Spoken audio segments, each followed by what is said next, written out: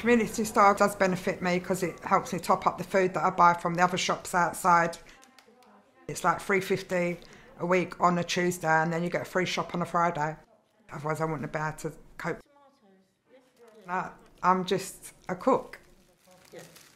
From the community store I get vegetables, milk, cereal, rice, pasta, soup, sweet corn, lots of stuff. I've got 4 children, so I've cooked for them. Over the years that I've learned, that's helped me to be a cook. The children usually eat their meals in the hall, and then on a Tuesday and Friday they eat in the nursery because of the community shop day. I think they're happy to come and sit down because they know it's lunchtime and Sue the cook's cooked.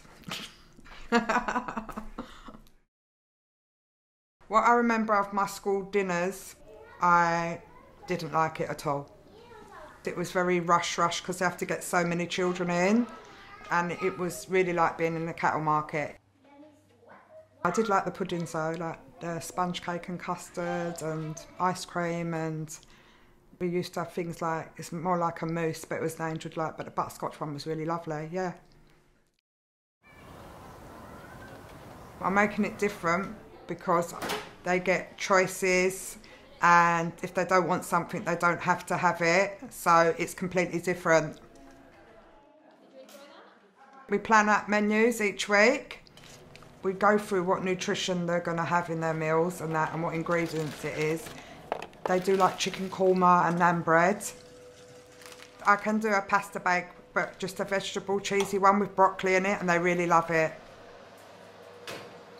I've got a connection with all the children. When I give them their food, I chat with them as well, and so it's completely different. I didn't have that connection with the dinner ladies when I was at school. Every day is something different with them. They're just lovely, like, little people.